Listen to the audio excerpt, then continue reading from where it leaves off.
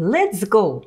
1000 milliliters of medicine is to be given to a patient at a rate of 40 drops per minute. Find the length of time in hours the IV should be administered. Use a drop factor of 10 drops per milliliter. So let's circle what we need to find. So circle hours. When you don't know what you need to do, write down what you are given and what needs to be found. So let's write what we have. We have 1000 milliliters. Let's write it down. 1000 milliliters. Then we have a rate, 40 drops per minute. We have a flow rate. So 40 drops per minute. We are writing what we have. Then we have a drop factor, 10 drops per milliliter. So 10 drops per milliliter. So we need hours. How can we get to hours? It looks like this conversion factor, 40 drops per minute, will connect us to time, but we need to have drops. So first thing you are going to do, you're going to change milliliters to drops. So change milliliters to drops. So we have 1000 milliliters. Write what you have as a fraction, 1000 milliliters over 1, and prepare to multiply. We are going to take a conversion factor, 10 drops per milliliter, in order to change milliliters to drops. So we are going to multiply by this conversion factor. We have milliliters on top in the numerator. So we are going to put milliliters in the denominator. So milliliters can cancel out. And we are going to put drops on top in the numerator. So milliliters will cancel out and we will be left with drops. So let's put numbers, 10 drops per 1 milliliter.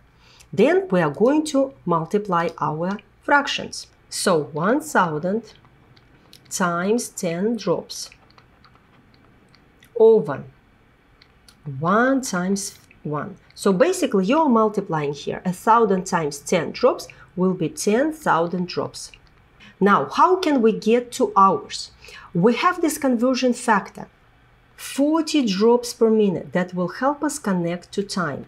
So next we are going to change drops to minutes. So step number 2, change drops to minutes. So write 10,000 drops over 1 and prepare to multiply by the conversion factor. The conversion factor, 40 drops per minute, will give us time because we are going to get rid of drops. So put 40 drops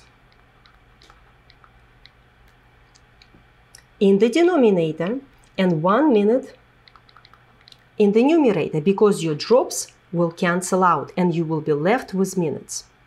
Now let's multiply our fractions. So what do? We multiply the numbers in the numerator. 10,000 times 1 minute over 1 times 40. So here we're actually going to divide by 40, right? So we have 10,000 minutes, right? Divide by 40. So divide 10,000 by 40, you will get 250 minutes.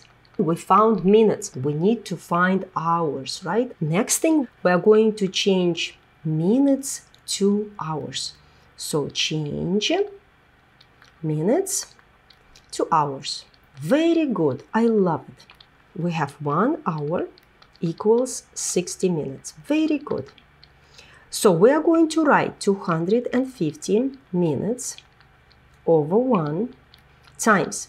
We want to get rid of minutes and we want to have hours. So we will put 60 minutes on the bottom and we'll put 1 hour on top in the numerator.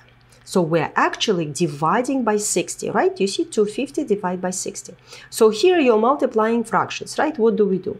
250 times 1 over 1 times 60, and we have hours. So you see minutes canceled out and you're left with hours. So 250 hours divided by 60. So, if we need to write the answer as a fraction, we will reduce it by 10. Let's reduce it by 10.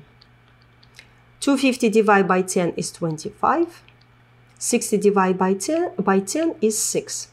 So 25 over 6 hours. This is the answer as an improper fraction.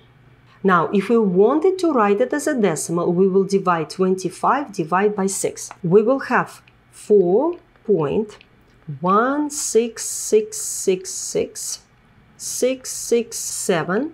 And if we round it, we will have 4.17 hours. If you want to know the real time, we have 4 hours for sure, right? And then we take this tail, we multiply it by 60 minutes, and we get 10 minutes. So the actual time is 4 hours and 10 minutes. Very good. I love it. Keep up the good work.